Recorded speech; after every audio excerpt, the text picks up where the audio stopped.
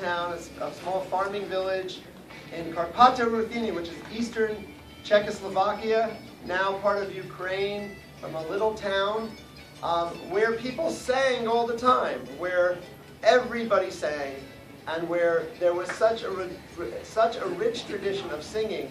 And we're going to go to that tradition right now.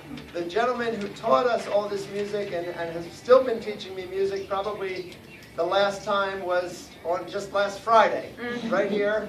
I always will play music for him, and then he'll sometimes tell me that I'm doing it a little differently than he taught it, very gently, and he'll sing it again. And that gentleman is Hollender, who is right here.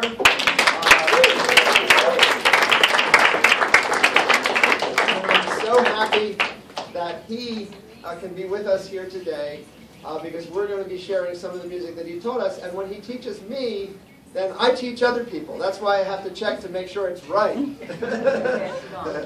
And so this is very important. Mr. Hollender, as I said, grew up in this very wonderful environment in Czechoslovakia. Of course, that was interrupted at the start of World War II. Mr. Hollender was in Auschwitz.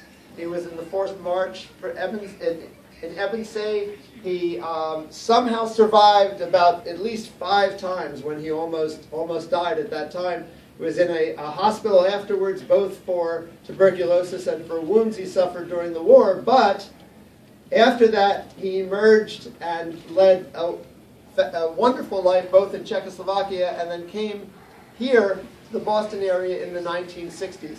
So ever since he's come here, not only has he spoken, in fact, many times in places like Gannett Academy about his experiences during the war, but he also has been looking to teach the world really about this fabulous heritage that was almost wiped out. And that's just such an amazing legacy that he has. So we're going to do a bunch of songs, and I'll be introducing you to the characters that he learned them from as we go. We're going to start with a Hollender Family Niggin, a melody that maybe the second time you guys can even try to sing along if you want. The idea of these wordless melodies were that they changed the whole way you feel. So you might feel unhappy, and then all of a sudden, after singing a song, you feel better. And every family had their own song that was passed down, and this is one that was very popular to sing on Friday nights in the Hollender family. So we've all learned it, and we're going to share it with you now.